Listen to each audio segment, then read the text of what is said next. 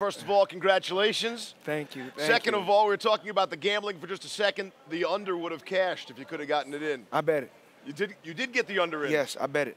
And it cashed. They didn't let me bet 400,000. Okay. Early today, I went to go bet 400,000, and they didn't let me bet at a casino that I went to because they said I was the promoter, and I'll be setting. I guess they thought the fight was going to be set up. I'm not going to set up a fight for 400,000 when I'm making over 300 million. So I gave my friend 400,000 to go bet. They would only let him bet 87,000. So that's one victory, and then there's the big victory. Did tonight go exactly as you'd hoped? That was the game plan. The game plan was let him come out and shoot his low for the first three rounds. Let him shoot his low. Slowly start hitting him with big shots to the body. After my dad thought it was gonna be like the seventh or the eighth, we're gonna break him down, and that was the game plan. Let him shoot his low, but come straight ahead, but give the people excitement. We spoke a few weeks ago, and you said to me, I'm not what I used to be 2 years ago. I'm not what I was 5 years ago. I looked at you during this fight, and I said, why is he bringing this guy along? Why won't he finish him early? I know you said this was part of the game plan. Was he tougher than you anticipated? He's a tough competitor. You know, he's tough. I don't take that away from Conor McGregor. He's tough, but we had a game plan. Our game plan was we knew he was going to shoot big shots early. We're going to just keep catching, keep moving, using our defense, shooting shots to the body, hitting him with big shots up top, and then go toe-to-toe and break him down. But how did you know you'd be able to take those shots? Based on the punching power everybody was saying he had coming into the fight. That's why you had to go out there and test it. I went out there and came straight ahead to test his power. And I went back and told my dad, we'll take him out in the later rounds. Let him keep shooting. I keep hitting him to the body. And I seen him slowly start deteriorating. And then I started hitting him with bombs down the stretch. Did he hurt you at any point? Were you concerned at any point in the fight? Not at all. Not at all. He's a solid puncher, but it's nothing I never felt before. He's not like a Maidana or a Pacquiao or a Cotto or a Canelo, nothing like that. But he's solid. He's a tough competitor. How did you feel about your performance offensively? Because I thought there were times, I thought you could have taken him out earlier if you didn't miss some of those rights you were throwing. You know, he's real awkward, very, very awkward guy. Be jumping around, shooting from different positions, jumping around my back, rabbit punching. But, you know, I can't beat a boxer and a referee. So my job was to keep my composure, keep coming straight ahead, push him, press him, and then get the knockout. Were you turning your back to him? Did he spin you around, or was that part of your strategy? Well, he was running around me. He was going around. You know, when I was going straight ahead like this, he would go around me and punch me in the back and rabbit punch me in the back of the head. But once again, I can't be the referee and the boxer. You know, I'm not in there to cry or complain. My job is to go out there and just fight. Do you think he's somebody that should continue to box? Or should he go back to the UFC? Because I think with a lot of guys that are younger, because you are the one that's saying that you're old now, you don't want to fight anybody anymore. Well, there's some young lions in there. Do you think he needs to avoid those guys and go back to the UFC? Or that he has the talent to make it in this sport? I think he's going to be a huge cash cow in the UFC. He has a huge following in the UFC. And those young lions in boxing, you know, they're active to where, you know, I'm a lot older. I'm not active anymore. I told you that. Right. So I approach this fight totally different. I felt like I owe that to the fans. Even like I can remember when I fought in the Pacquiao fight, you criticized me. You know, a lot of guys criticized me. But at the end of the day, I gave you guys what you wanted to see. I gave you guys blood, sweat, and tears. You know what I'm saying? It was blood in there. And, you know, family shedding tears for tears of joy, and some that sad will shed tears. And you know, it's blood, sweat, and tears tonight. 50-0 is a topic of conversation. Yes. What do you say to the people, the Marciano family, or other people who say this should not count as victory number 50 for you? McGregor is a stand-up fighter. He's undefeated in the octagon, standing up. I just went out there and done my job. My job is to go out there and fight, and that's what I did tonight. I'm not here to knock Marciano or no other legendary fighters. I praise any legendary champion that paved the way for me to be where I'm at. Let me put myself on Front Street and say that I'm one of those people that's guilty of saying that I wouldn't count this as 50-0. But here's why. I believe you're one of the greatest ever. And I don't believe that a boxer, that somebody that has never fought before ever deserve the right to be in the ring of somebody your quality. I mean, that's my position. I mean, he's a to fighter. That you say what? He's young. A guy that's 28, that's active. He's fighting, standing up, fighting every day. He started off as a boxer. From the beginning, at 12 years old, he started off as a boxer before he even moved to MMA. So we're not going to we're not going to discredit him or dog him out. He's a hell of a fighter. He's a stand-up fighter.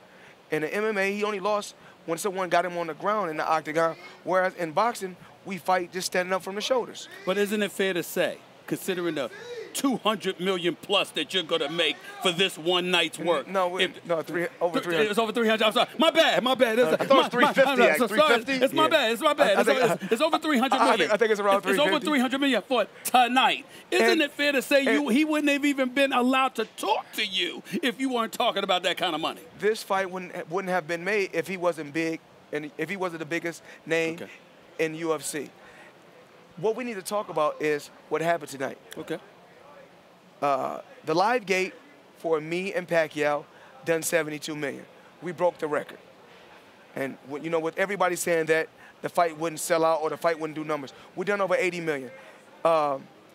The servers crashed in California and in Florida, and yes, we broke the pay-per-view record also. Tell him how. Tell him how you knew that information. When you found out that information that the service had crashed. When did you find that out?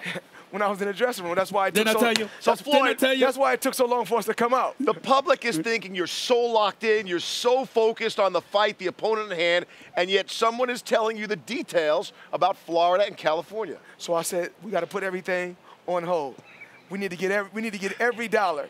Every dollar counts. This is a $1 billion fight. Did I not tell you? Ladies and gentlemen, this is the money fight. This is a multi-million-dollar belt right here. Can I have it? This is for my children. Well, let me say this.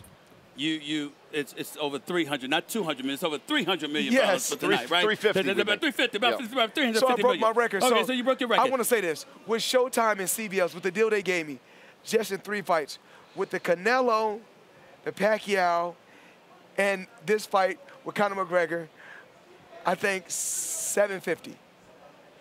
I made over $1 billion in my career, but just those 3 fights, 750 from CBS and Showtime. But your name is money. And obviously that validates it. Are you sure that if somebody else can't come with another nine-figure? I'm just asking. I'm just asking. Another nine-figure? Can you let me retire and be happy? Please. I've tried 3 times. Steve, just please. Okay. Please.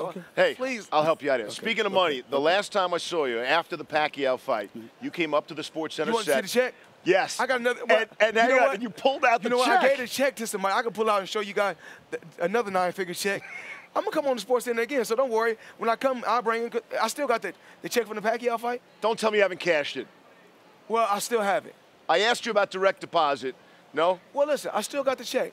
So that guarantee 100 million, even though I made 300, the guarantee 100 I still have. Okay, you're done. You're done. I'm not going to bother it again. Tell him, please. He's done. He's done, ladies. He's done. It's over. It's over. He's not fighting again. You don't want nobody from MMA or boxing calling me out no more. Tell him. No, don't call him out anymore. He's retired. He's retired. He's going to be happy. Who's the next Mayweather, money-wise, in the sport of boxing? Do you have somebody that your eye is on? Legitimately, not just somebody from the Mayweather camp. Somebody that's legitimately can beat you. I'm a little greasy. I'm a little shiny. I don't know. Okay. I don't know. We're looking for the next Floyd Mayweather. It's going to be hard. You know, it's going to be hard to find somebody. And we can just find a fighter that do a million homes. That'd be good. But it's going to be hard to find somebody that's doing. What do they have to do? What do they have to do to be anywhere near what they need, what you think they need to be? What do they have to do specifically? They have to be able to articulate well. They have to be able to communicate. They have to be able to take chances, take risks, and they got to be able to know when to fold and when to hold. They got to work smarter, not harder, and they got to surround themselves with a smart team. And certain things that they don't want to do, certain moves like a lot of times when I was at the top, you know, when I reached the pinnacle, I didn't want to go to ESPN, you know, but I still came and done interviews. I'm saying I didn't want to fly all the way over there because you gotta catch a connecting flight. But until I got to the level that I could have my own jet. Once I was able to get my own jet, I didn't mind coming over there. Yes. Okay. Don't want to connect to Hartford. Okay. Oh, but listen, of course, you know I love ESPN. You know why? Because you guys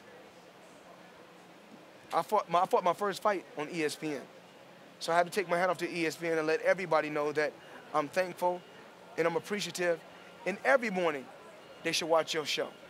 Well, every morning they should watch your show. I appreciate that. And support you. I appreciat that. The promo department is cutting that up right you know what? now. They need to. They need to. Say First Take. Go ahead. Say it. Say it. First Take, Sports Center. Where man? Where man? Right here? Yes, sir. Sports Center, First Take.